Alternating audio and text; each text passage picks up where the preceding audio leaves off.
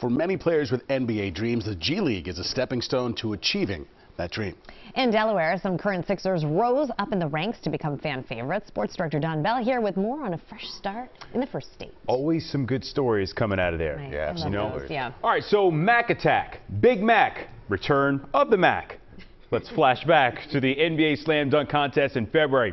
It was won by a dude no one had ever heard of. It was Mac McClung, a 6'2" undrafted guard out of Texas Tech. He scratched and clawed his way onto the Sixers roster by way of the Delaware Blue Coats. Now, we can't wait to see what they have brewing in Wilmington. Alicia Roberts has more on a fresh start to a new season. The Delaware Blue Coats are getting set for their 11th season, and they say this year will be better than ever.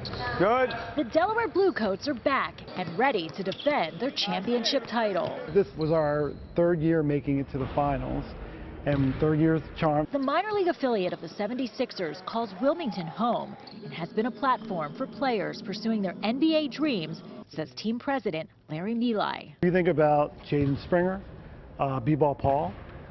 Those are guys that started here with the Blue Coats and now have been promoted and moved up, realized their dream of playing in the NBA, and now are contributors to the 76ers, and that's really what it's about. Milai says one of the best parts of the G League is bringing the love of the game to a fan base who otherwise might not get to see live hoops, with promotions for kids and up-close player action. We have this length of the court kid zone with inflatables. We have our mascot out there.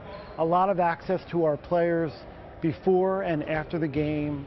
It's very economical. Like, you're coming to a game, our average ticket price is $15. Blue Coats basketball is also about giving back. The team did more than 150 appearances this offseason. They can get into the fabric of the community and make a difference in these small cities, using our players and the power of basketball to do that. As for what's next, Milai says carrying on the tradition of Philly sports at its best is always top of mind. I think the Sixers brand is so iconic, and it's especially in this region. And the beauty is that we get to add a banner next to that with our G League championship banner. The Blue Coats open their season Friday night against the Westchester Knicks. Tip-off is 7 p.m. Alicia Roberts, CBS News, Philadelphia. Alicia, thank you. You can catch the Blue Coat season opener tomorrow on our sister station, Philly 57. The team mascot, by the way, will be joining us live in studio tomorrow morning at 9.